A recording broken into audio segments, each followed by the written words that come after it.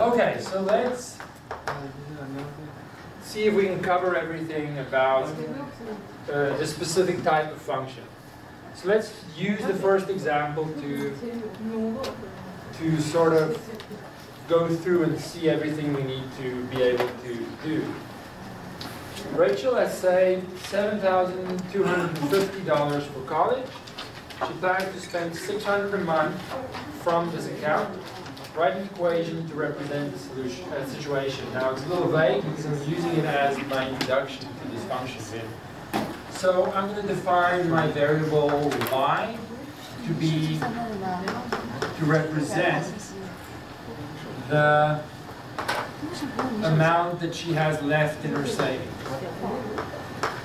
And I'm going to represent x, or by x I'm going to represent the number of months that she's been at college. Number of months. So the further she goes in terms of the number of months, the less money she's going to have. What is the equation that describes that?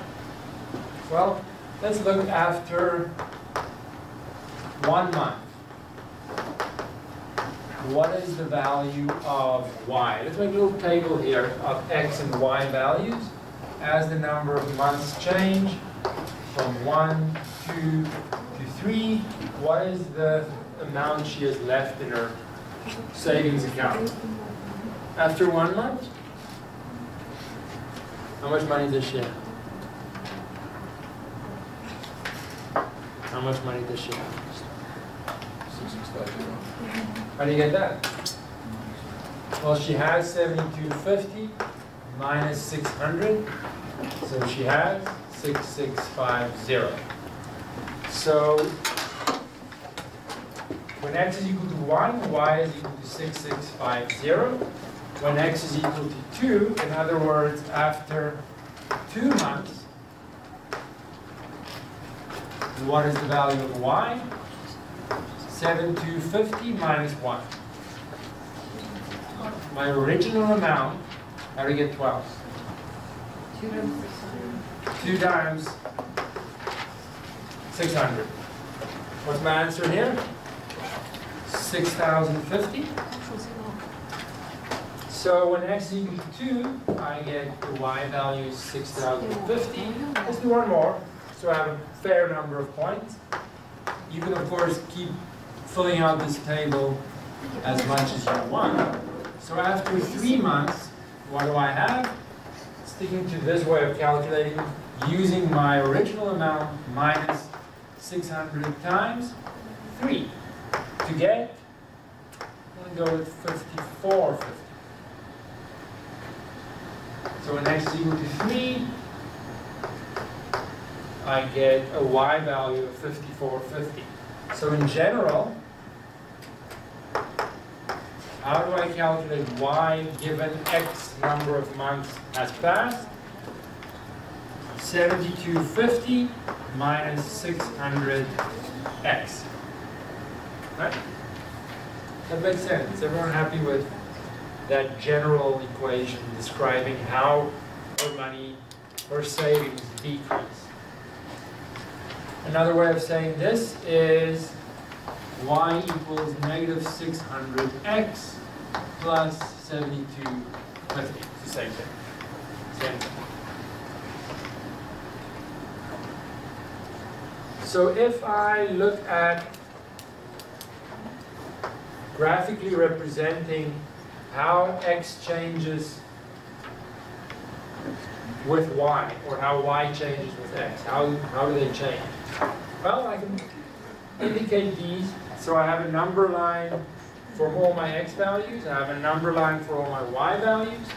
When x is equal to 1, I have a y value, let's say it's over here, 6,650. So I can represent that by a point in this xy plane.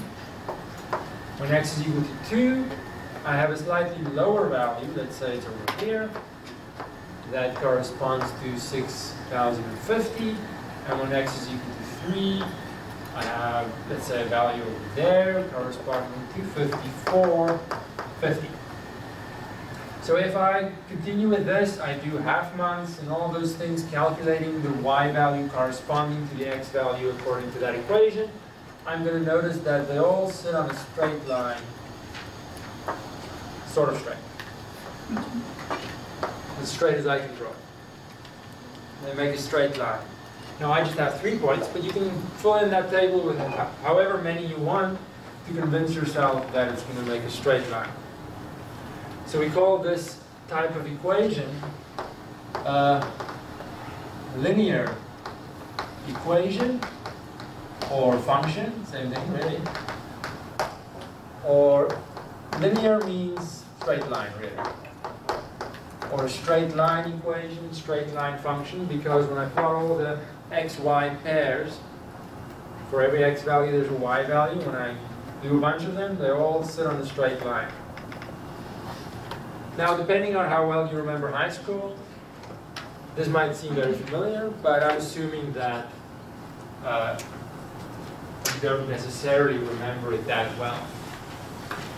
So I might do things that seem very simple, but I'm covering everything that I want to be aware of. So there are a bunch of things here that I want to take note of. If the first one is if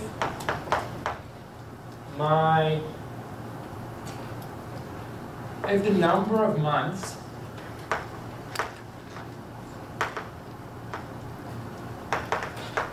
increase by, or the number increases by 1, in other words, x increases by 1, then her savings, what is her savings? What happens to her savings? Decreases by 600. Decrease by 600. In other words, y decreases by 600. So I have a ratio. Let's leave a little space here. I have a ratio of change in y value over change in x value. Change in my dependent variable over change in my independent variable.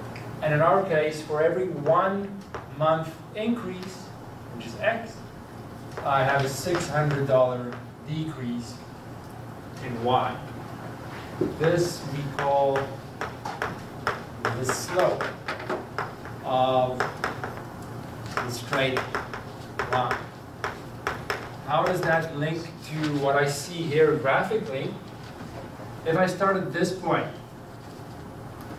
if I go forward by 1 month, how much do I go down? How does my y value change? It changes by 600. So it tells me how, if I change one variable, how does the other one change accordingly? If I do a horizontal move of 1 month, I do a vertical move of 600. Because for every month I go forward, I lose 600, not 6,000, 600. So that's called the slope, and that's exactly this guy in my equation. We call that m. Somewhere someone decided m, and that just took off. M is the letter for the slope. M for slope.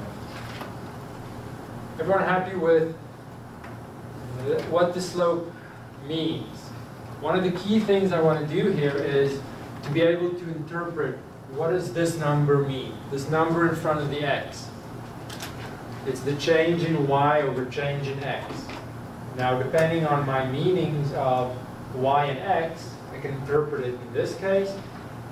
For every, various ways to say it, for every change of 1 month, for every 1 month she goes forward in time, she loses $600. So, first thing is I want to be able to interpret the slope correctly. Any questions on this slope business and what it means in the context of my original problem. Everyone's so quiet. I'll edit it. You can ask questions. Yes. Why did you switch the two? Which two? This two. Yeah. It's really just for aesthetics. Like. It just looks nice. Okay. Doesn't Does it matter. matter though? No. Okay. No. If you look at a book, they'll show it like this. There's so many different ways. It's all the same. All the same. The standard form is the x guy first and then the number. Doesn't matter. It's all the same. As long as you remember the guy in front of the x, that's the slope. So the slope is arguably the most important thing I want to be aware of, as well as the two values where this straight line intersects the x-axis and the y-axis. Let's do this one first. There's a value here where the line intersects the x-axis. This point corresponds to x equal to 0. Where these axes intersect is where they're both equal to 0. So that one corresponds to x equal to 0. So I ask, what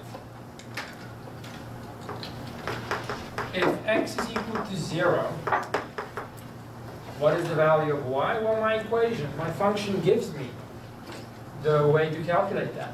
So I plug in x equal to 0, negative 600 times 0 plus 7250, and I get 7250. So that is 7250. What does that mean?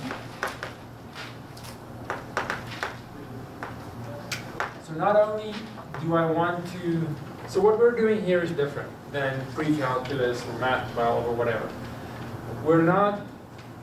We're only using the equations and rules and all those things to help us answer more practical problems. I'm only using the intercept because it has a meaning in terms of my original problem. What does this y-intercept mean for me? When x is equal to 0, what does that mean in the problem? Say again? She hasn't gone to school yet. Well, or she just started. This means that at the very start, she has, now I know it's obvious because it's in the question, but sometimes it's not going to be that obvious. So the y-intercept indicates what is happening at the very beginning, before x even increases. When x is still 0, that's how much money she has. Now it's given in the question, but sometimes they can give me other things. But the interpretation of the intercept is still the same. Now, similarly for the x-intercept. So let me say here, I guess, y-intercept, where the line intersects the y-axis. This is the y-axis. If I ever say something that's, I use a term that's not familiar, just let me know. What about the x-intercept? This guy, where the line intersects the x-axis. This corresponds, this x value corresponds to y equal to 0. Y equal to 0. So, if y is equal to 0, then how do I find the corresponding x value? Well, my equation is right there. Everything's going to come from the equation. But now I plug in y equal to 0 and solve for x.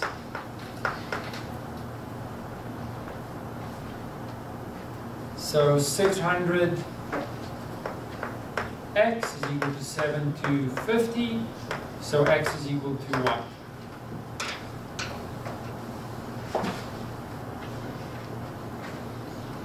What do I get as the value of x? 12.08. More importantly, what does that mean? The x-intercept has a little bit, oh, they're equally important, but often the y-intercept will be given, but the x-intercept won't be. I have to interpret what does that mean. Often the x-intercept is the one that's being asked. What does that 12.08 mean? How steeply it's rising or falling? That's the slope. She'll have no money at 12. She has no money after 12 months. Because the x-intercept here corresponds to y equal to 0, and y represents her savings. So her savings is going down at this rate, 1 to 600. Every month, 600. So this slope gives me the steepness. Until, at around 12 months, she has no more money left. Does that make sense? So this means that after approximately 12 months, she has no more savings. So I always have to go back to my question, back to the start, remembering what does y actually represent? What does x actually represent? And when I get these values, the y-intercept, the x-intercept, the slope, what does that mean in terms of my original question? Those are the things that we're focusing on. Any questions on this?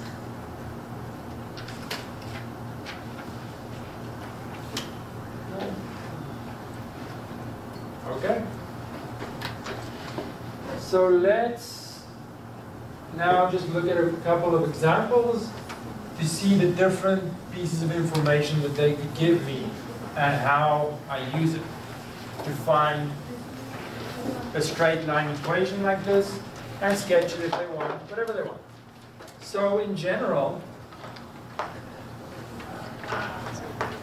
my linear equation or straight line equation or function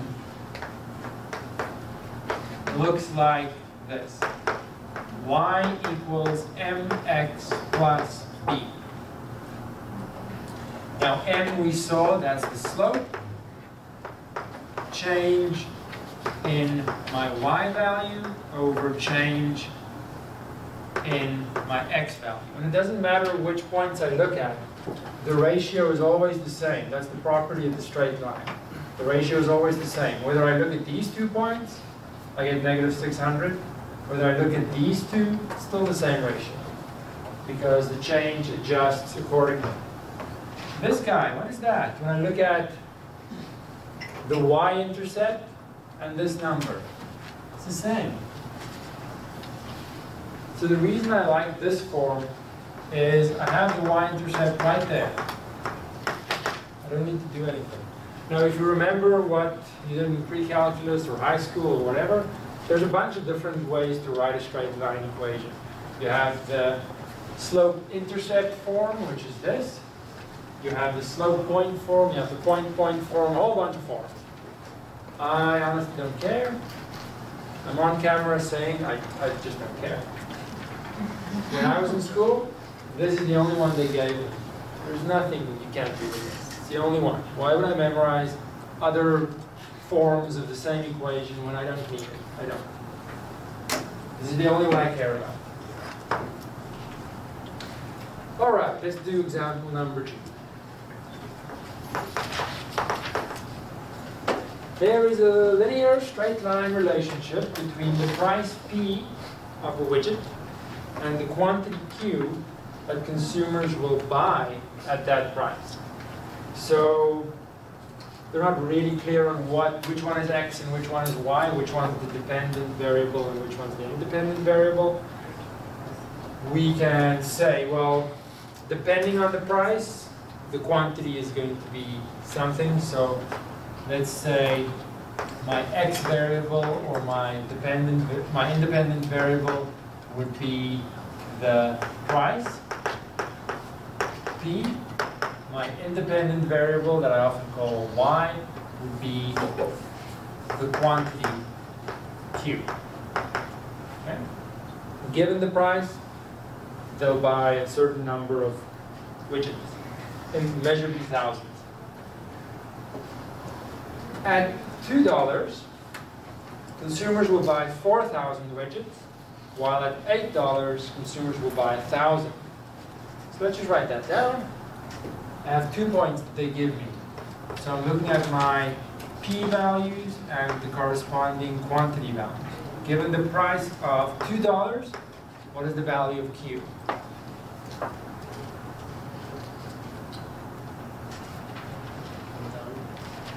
Well, Q is measured in thousands, so just 4, just to make it more comparable, really.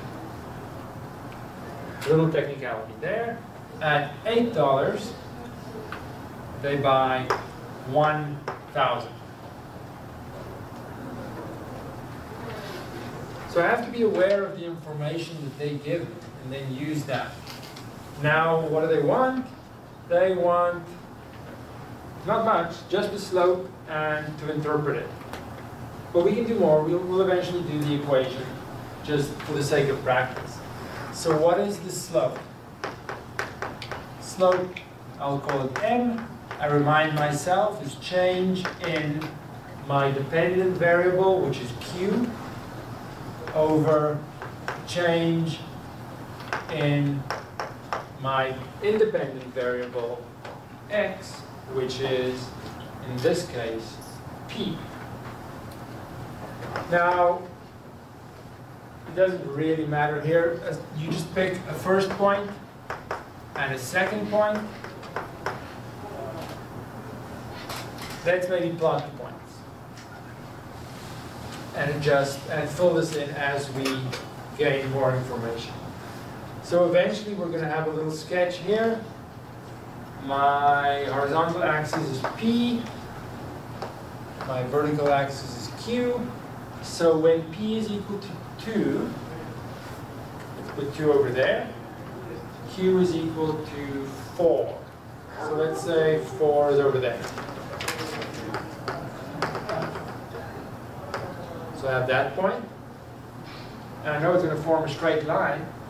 When P is equal to 8, let's put 8 over here, Q is equal to 1. So 1 is over there.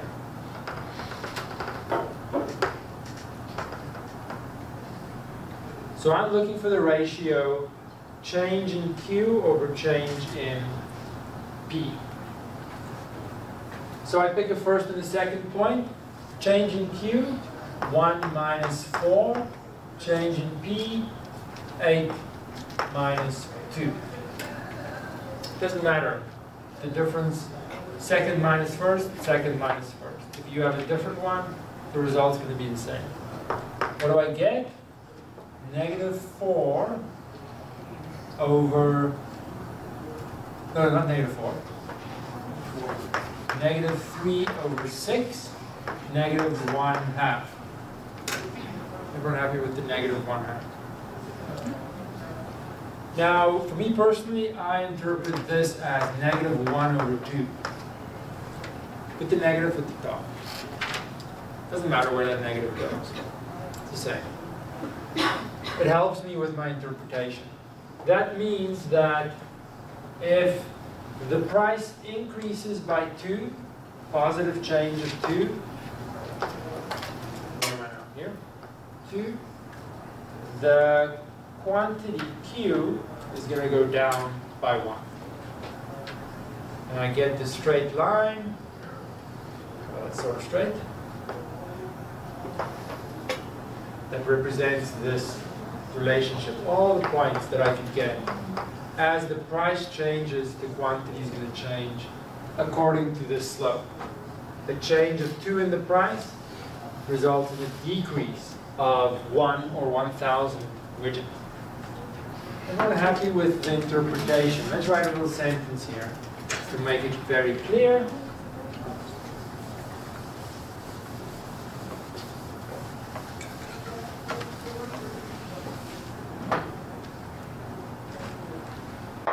so if the price increases by $2, then the quantity, what is it, supplied by quantity, whatever, will decrease by 1,000 because Q decreases by 1. I have to remember what Q and P actually means. P is the price, okay, that's all it is. A Q decrease of 1 refers to 1,000 less widgets being bought. Everyone happy with the interpretation? I don't want to just be able to calculate this. This means something. What does it mean in terms of how these two quantities change with each other? If one changes, it affects the change in the other one. Positive change in price goes with a negative change in the quantity. Any questions on this? Any questions? You feel okay? We're here, we might as well find the equation, even though they don't ask for it. It's worth doing. So my equation is Q equals MP plus B. Y equals MX plus B. It's a lot of letters, but they all mean something. They all mean something. I have the slope. It's -1/2. I only need to find what is the value of this B. Now I know what B represents. B represents this guy. This is B, the y-intercept, or in this case the q-intercept. But they don't give it to me. They give me 2 other points. Now how do I find the value of B? Well, looking at that equation, I have 2 value pairs, 2 and 4, 8 and 1. Both of them have to satisfy this equation. So let's say here both PQ pairs 2, 4 and 8, 1 have to satisfy the equation. What does it mean when I say satisfy the equation? It means when I plug them in, the left-hand side equals the right-hand side. So pick your favorite point. Let's say the first one. Plug them in. So Q is 4 equals -1/2 times P is 2 plus B. I want to find that B. So what do I get? 4 is equal to -1 plus B. B is equal to 5. Does that make sense in terms of my sketch here? The 5 seems okay. 5 seems okay.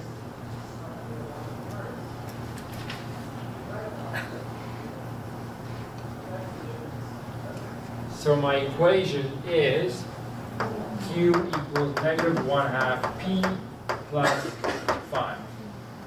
That describes how the quantity that people want to buy, how that changes as the price changes.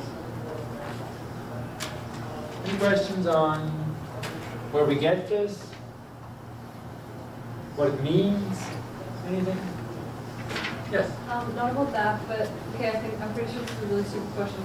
But when you have like 1 minus 4, like how do you know to do 1 minus 4, not 4 minus 1? Because that would change your, because it's like it would So be, you have one of 2 ways to do this.